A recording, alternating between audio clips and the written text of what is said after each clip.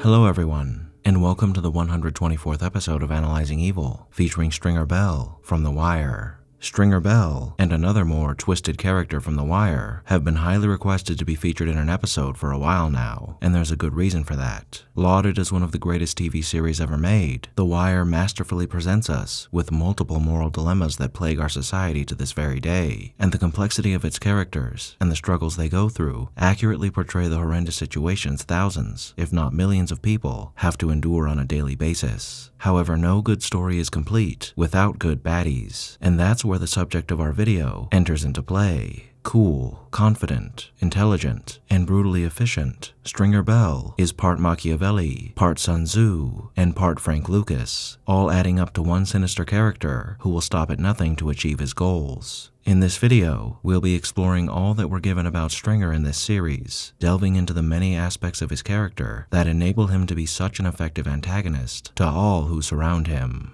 Now, without further ado, let's begin. Presumably born on the west side of Baltimore, Stringer Bell spent his youth running with his best friend and eventual boss, Avon Barksdale. When he was younger, Stringer was into the Black Pride movement, and he had aspirations to own 2 grocery stores and to make his people proud through them. But by the time the story of The Wire begins, Stringer is second in command in the Barksdale organization, the dominant gang in the west side of Baltimore. We first spy Stringer in the opening scene of the first episode of the show, and at this moment in time, you'd be forgiven for thinking Stringer was a lawyer or some sort of other city official. Clad in an expensive suit and stylish glasses, the clean cut and handsome image of Stringer Bell gives off an air of dignity and respect. This notion is called into question when we spy the doodle on his notepad, but only so far as it gives us a glimpse into the darker side of Stringer Bell. However, regardless of that dark side, which we'll get to later on, Stringer is a relatively dignified man who commands a heavy amount of respect. While he's sort of soft-spoken, his voice is still one of force, but Stringer is typically even measured and calm when he's engaging in conversation. And though he displays bursts of anger a few times throughout this series, it's rare for us to see him deviating from his even temper, and his anger is more often than not as cold as his day-to-day demeanor. As far as a personality goes beyond his emotions, though, Stringer is honestly quite bereft of one. He tags along with Avon and the other members of his gang, whether that be on a business venture or to find pleasure. But despite being cut from the same cloth, Stringer's personality is largely dominated by one thing and one thing only: business. Stringer's stern demeanor only serves to amplify this aspect of his character, as more often than not, especially when compared to his compatriots, he comes off as a no-nonsense businessman who would rather be counting money than watching a basketball game. This is heavily reflected in the way that Stringer dresses. Sure, he wears tracksuits, sweatsuits, and t-shirts every now and then, but as time goes on, we find Stringer dressed almost exclusively in business formal or casual wear, unlike, say, Avon, who we find wearing a suit maybe once or twice, and the way a person dresses themselves definitely contributes to the image they want to project. And one look at Stringer in a suit or a nice sweater is more than enough for most to view him as a professional, not a gangster. What really sets him apart from the others, though, is Stringer's desire to be more than just a gangster. Avon, Weebay, Bird, and everyone else around Stringer are more than content to be gangsters and to continue to be gangsters. But Stringer is playing the game to win it. That is to say, he's actively trying to better himself so he can stop playing it.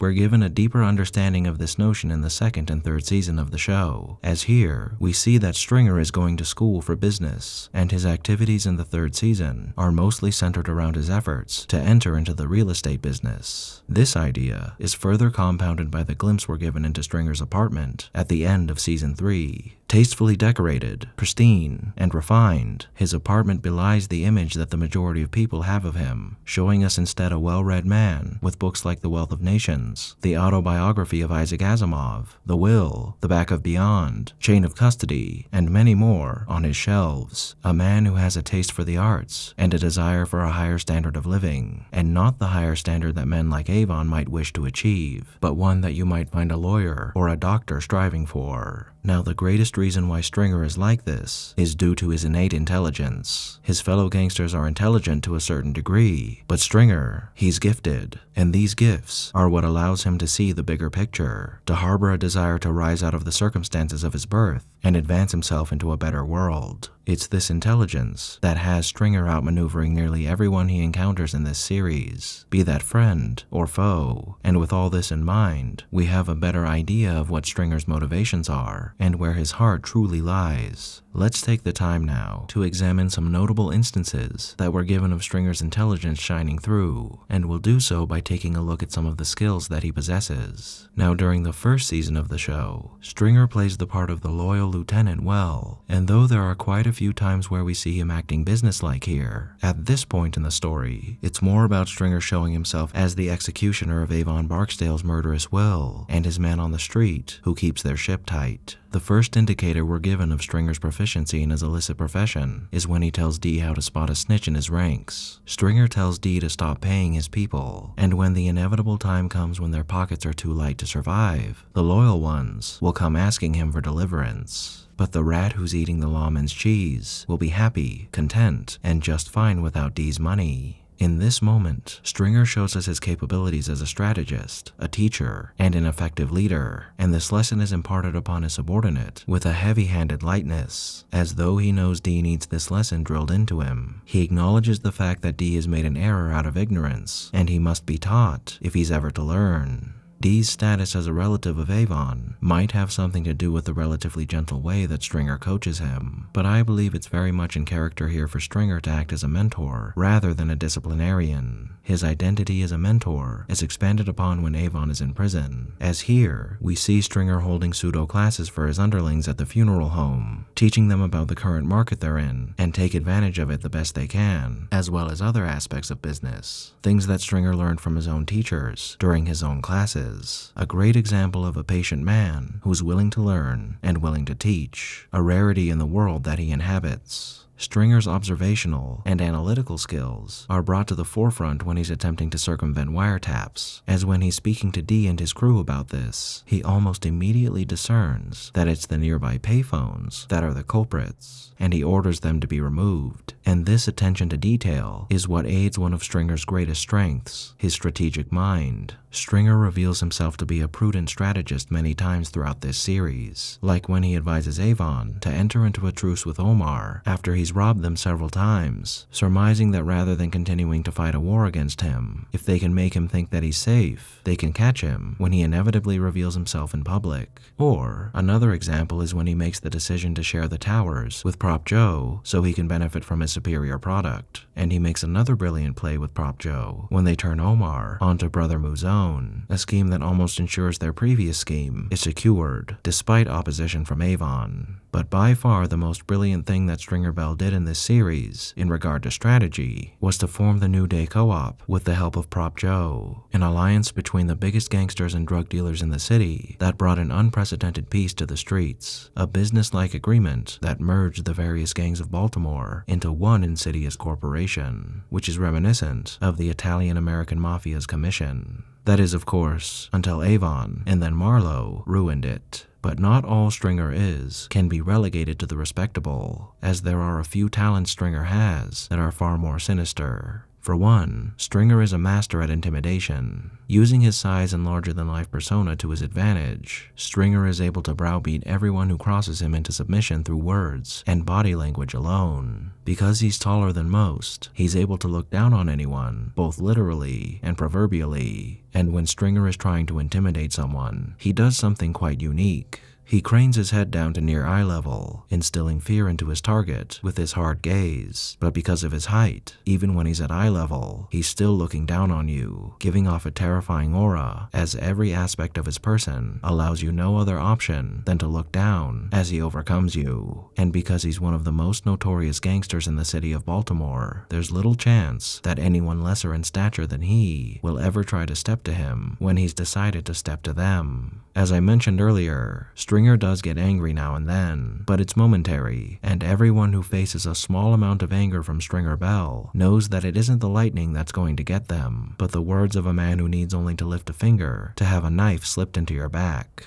Now, his ability to intimidate is legendary, and it's part of what makes him so imposing, but by far the greatest talent that Stringer Bell has is his skill in manipulation. Sometimes it's subtle, or even mixed with good intentions, like when he gives advice to Avon in the first season on several occasions, as they are friends and partners, and Stringer is looking out for him. However, as time goes on, his use of the people around him like pieces on a chessboard becomes more apparent, and it all starts when he tells Avon that he needs to insulate himself after Omar's assassination attempt. He tells Avon that he needs to lay low and run everything through him from now on, and on the surface, this is a most prudent action to take. However, there are many advantages that Stringer gains by forcing Avon onto the sidelines. For one, with Stringer as the frontman, he gains the respect and credibility that any leader does when personally leading troops. As time goes on, this allows Stringer to cultivate a sense of loyalty strictly to him and his subordinates, rather than to Avon, who they never see or hear. With Avon laid up at home waiting out the storm, Stringer is free to enact policies on a small scale that will, over time, influence the overall direction of the Barksdale organization, that intended direction being towards legitimate business. At the same time, as he sees success in his new endeavors, Avon is forced into pacification when Stringer places money right into his pocket without him ever having to lift a finger. And in this scenario, if this sort of pacification didn't work, and Avon caused an uproar as Stringer gradually gained power, by the time he does so, Stringer would be in such a position that he would hold nearly all the cards, and ridding himself of Avon would only be a matter of how and when.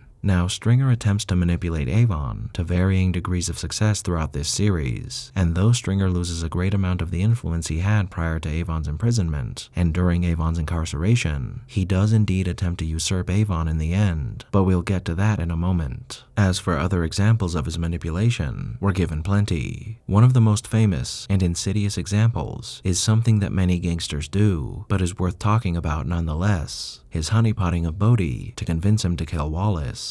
All Stringer has to do in this situation is ask him if he's built for the game, if he has a gun, and if he's ready to put the work in. And there you go, Bodhi is ready to kill one of his closest friends. This is something that many criminal shows, films, and real-life testimonies touch on, the fact that sometimes the person who's going to be taking your life is your best friend, and this moment shows us just how that comes about. That is, with a powerful man ordering or enticing the younger generation to do their bidding. And this is a harrowing example of how those playing the criminal game nurture others into the seemingly never-ending cycle of gang life. Next, we have Stringer using his relationship with Avon to manipulate a woman that he's wronged on so many levels: Brianna. Brianna is manipulated into convincing Avon to accept the tower deal with Prop Joe while he's in jail, and this is after Stringer orders the murder of D'Angelo, cozying up to her and her brother as if nothing is wrong, using the both of them to advance his interests in the drug trade. With the help of Prop Joe, Stringer sets up the confrontation between Omar and Brother Mouzone, an act that requires his strategic mind as well as his manipulation skills, and he accomplishes this task with great efficiency, nearly convincing Omar, one of his most hated enemies, to do Stringer's bidding. This would end up being one of his greatest mistakes, as we'll soon explore, but the strategy and manipulation behind it is definitely worth noting. Now, these are all good examples of Stringer's street smarts, talents, and overall intelligence, but we're given more harrowing examples of his brutality several times throughout this series, and the first instance we're given is when Dee tips him off to the location of Omar's lover, Brandon. Prior to this moment, Omar and his companions had robbed one of Avon's stash houses, and in his attempts to catch Omar, Avon put out a bounty on him, but he also instructed his men that if they found him, they should display him like a white man displays his buck after he shoots him, that is to say, on the hood of his car. With this in mind, and 3 men accompanying him, Stringer oversaw the torture and murder of Brandon, leaving him sprawled out for everyone to see on the hood of a car, just as his boss instructed. Now, it would be in character for Stringer to have sat back and let his men carry out this deed. However, though Avon remarks to Dee that Bird and Weebay served as the muscle here, I don't think a gangster like Stringer, no matter how dignified he tries to be, could sit back in such a scenario for 2 reasons. 1, Omar and Brandon messed with his business, and nobody messes with the business of a man whose entire persona is about business. And 2, you can't be the leader of a gang of killers without being a killer yourself.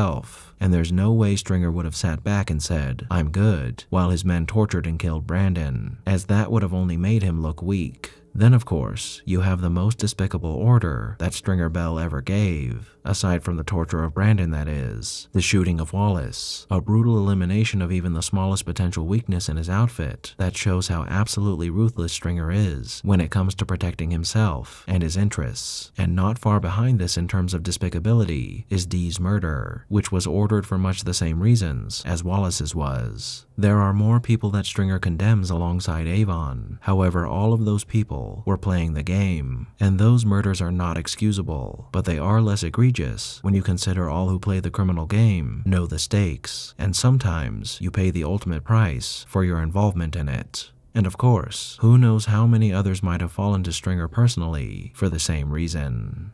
So with everything that we've discussed so far, all of who Stringer is, and what he does, what is the why of Stringer Bell? Why does he act the way he acts, and do what he does? It all goes back to business, and the desire for a quiet, respectable life. Stringer desires power, wealth, respect, and all the other typical things that gangsters endeavor to achieve. And just like many gangsters, Stringer is doing everything he does for himself. It just so happens that he has a better than average plan to obtain these things than most gangsters do, one that doesn't involve his end being guaranteed to be untimely death or prison. All work and a small amount of play, that's Stringer Bell, and his ambition to make something better of himself, to rise out of the wretched world he was born into, almost ensured that he lived a happy and prosperous life that would be free of criminality and evil.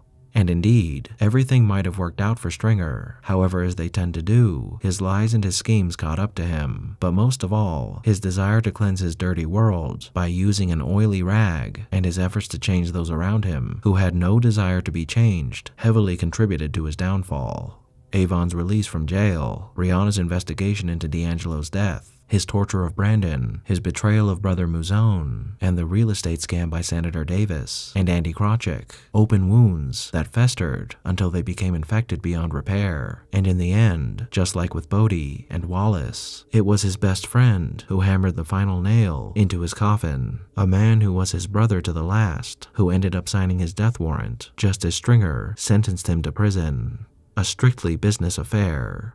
And at this end, what is there to say about Stringer Bell? He was a man born into a world of poverty and crime, like many others, one who followed the path of a gangster, just as many young men who inhabit these places do. Harboring an above-average intelligence, a strong will, and a heavy amount of confidence, Stringer evolved over time, becoming a man who desired to rid himself of the circumstances of his birth. One who longed to live a life free from the strife and misery that were guaranteed by his actions and the actions of those around him. But when it came down to it, the downfall of Stringer Bell was his attempt to go straight by using the dirty, trying to wash the unwashable. Some criminal organizations have found great success in doing so, but for Stringer Bell, this would end up being his undoing. The founding of a commission-type organization, the investment of dirty money into a clean business through a dirty broker, trying to turn those who have no interest in being turned, and most of all, manipulating others and playing a dirty game. All these things led to the downfall of Stringer Bell. If it hadn't been Avon, Omar, and Brother Mouzone, it would have been Marlowe. If it wasn't Marlowe, it would have been Marlowe's replacement, because there will always be another Marlowe, just as Avon said.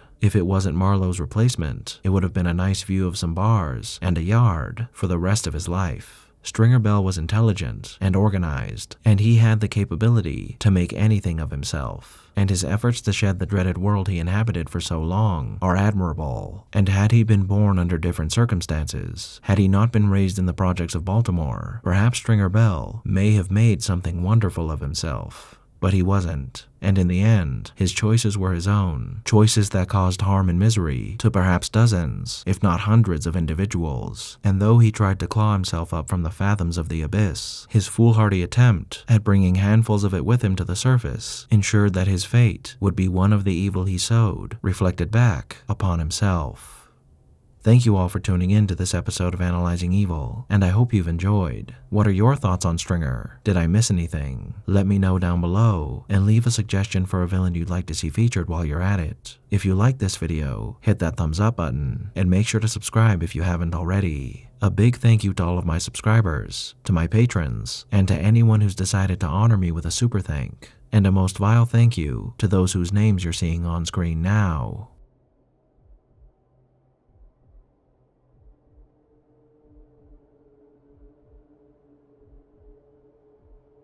join the channel's Discord server and Reddit to interact with myself and the community, and follow me on the social media platforms listed below to keep up with the channel. As always, thanks for watching, and I'll be seeing you soon.